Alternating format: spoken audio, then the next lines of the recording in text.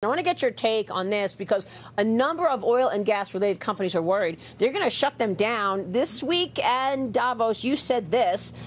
You said the official global standards on sustainability and climate were needed to align capitalism with what society wants from it. Are you buying into these global standards? Are you going to stop lending to oil and gas companies? Yeah, we have $40 billion outstanding loans to oil and gas companies. We do capital markets transactions. 2 days ago, there was an article written how that we are one of the major funders. We fund oil and gas companies. And those leaders, including Vicky, I just saw from Occidental and talking to her, those leaders are trying to transition to companies. Carbon capture storage. Went out to North Dakota with Senator Kramer.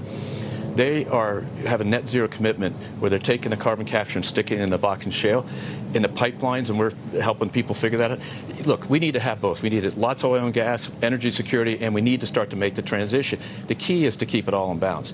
On the standards, the issue is right now we're about ready to be handed a set of standards by Europe that will apply to American companies, subsidiaries here, and ultimately companies, the SEC. And so what we're trying to say is the private sector for the last 4 or 5 years said, here's a set of standards which are straightforward. Adopt these. We have 200 companies already disclosed on them. But don't take us in all these different directions, because then we can actually drive the private markets. Capitalism will solve these problems if you let it go. Yeah. If you try to micromanage it, if you try to take it away, it's done. Secondly, with the IRA Act in the U.S., the U.S. can now dominate this question of making this transition work from energy supply, energy security, getting them to ship to Germany, critically important for Germany to help hold themselves in to fight the war. In the conversations between Germany and the U.S. oil companies, we actually participated in those to say, talk to each other. They need supply, and out it goes in those. And so think about that dynamic. And the question is, but we have to get the environment piece right, or we'll start being taxed on environmental issues and stuff. So we're trying to get the balance.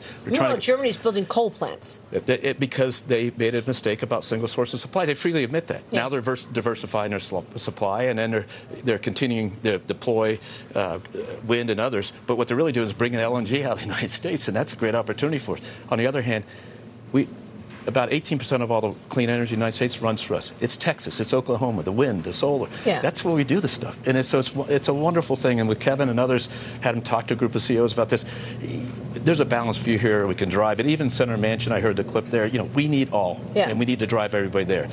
UAE, COP28, that's a lot of controversy. We believe that oil companies have to be at the table or else it won't happen. Yeah, I mean, we spoke with Senator Manchin yesterday. Obviously, West Virginia, an important state when it comes to this production. Here's what he said about getting to the other side. Watch this. I do not subscribe that you can eliminate your way to a cleaner environment. I subscribe that you can innovate your way to a cleaner, less carbon. But you're going to recognize you've got to have the horsepower to run the country. Your reaction? By the way, if you put Kevin Kramer would say the same thing. We got to innovate and drive innovation. At least he said it to me on many occasions. And so I think there's a big middle here to drive this change. And what Senator Manchin is saying important in that state, a big battery facilities going in right now.